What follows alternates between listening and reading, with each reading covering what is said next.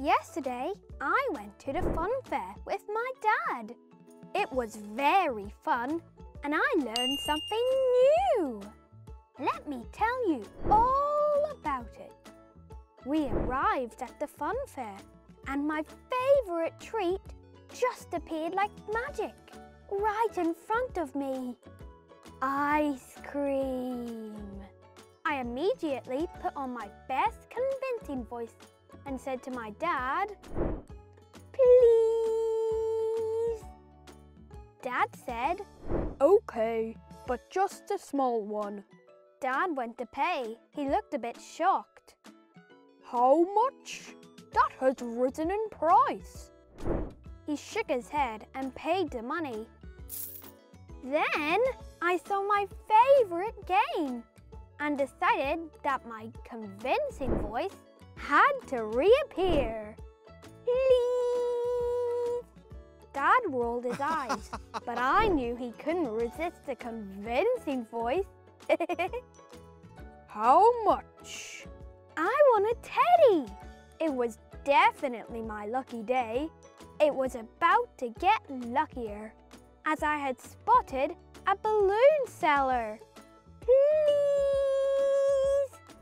Dad looked at his wallet.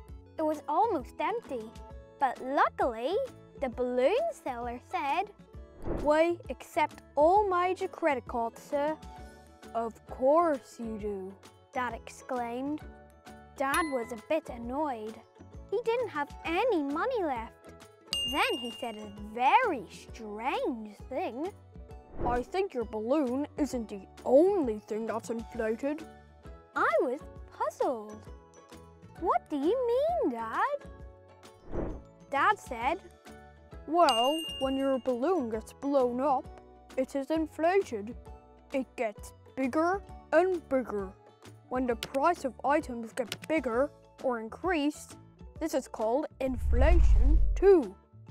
I asked, "What sort of things?" And Dad told me. Everything. Food, toys, clothes, bikes, you name it, and the price of things change over time. I didn't know that. That sounds bad, I said to Dad. He said, "Sometimes it is. It can mean that things get more expensive and it's harder for some people to buy them. It's bad for those who can't buy and for those people who produce things. So if you make cars and the price of cars go up, not many people will be able to buy your car." "Oh no," I exclaimed. "So you lose your money?" Dad said, "Not really. Your money loses value, and the same amount of money will buy you less. If inflation is 7%, your money would be worth 7% less than it was before. For example, Mum has a set budget to spend on grocery shopping every week, but if some items go up in price, she will get less items for her budget." I wondered why it happened. Dad explained that there were a few reasons why. It can be because more people want to buy things, which can lead to businesses having a limited amount to sell. I thought, like when we were trying to buy my bike? Dad said, "Yes, I remember we had to try a few different types of bikes as the companies had risen their prices. I remember one of the bikes you liked only had 10 available and 100 people wanted them. Then the price increased as the business knew they could get more money." I asked, "But does that mean only those people who have more money can afford it?" Dad said, "Yes, that's right."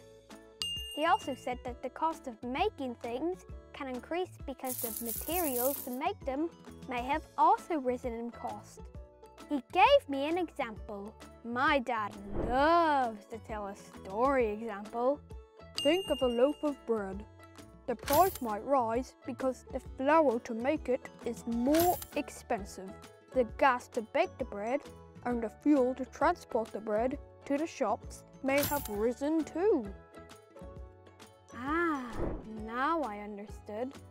But I had to ask the question.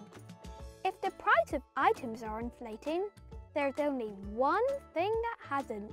My dad said, What's that? and I replied, my pocket money!